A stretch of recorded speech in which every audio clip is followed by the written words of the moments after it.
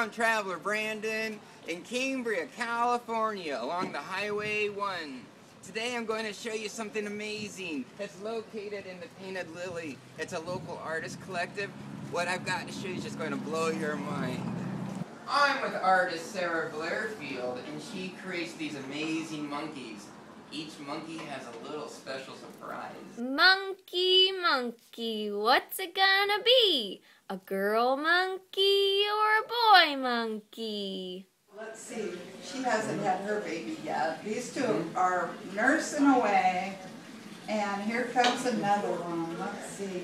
She'll give her birth upside down. There's nothing better than an upside down birth. Hi, babies. See, the baby's blonde too. Oh. And here we go. The cord's detached, and we pick up the little blouse, and there's her beautiful breasts all ready to nurse her little baby. Monkey, monkey, what's it gonna be? A girl monkey or a boy monkey? So Sarah, how does this work again? To reverse the procedure, you insert the placenta first. Make sure the placenta and the cord are attached. All right. Are you All right. scared? No, Okay.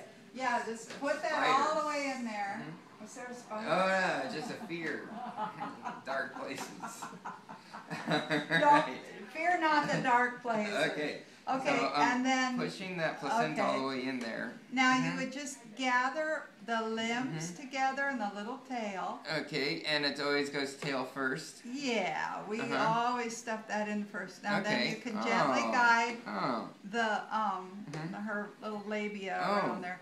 Oh, This is okay. it's pretty indestructible. Wow, And they're you tough. Look at they're that. tough. They're stretchy. Women are tough. Yeah. Wow. Women are tough and made Wow. for You can call me Dr. Brandon. Dr. Brennan, our new obstetrical. The mid-husband.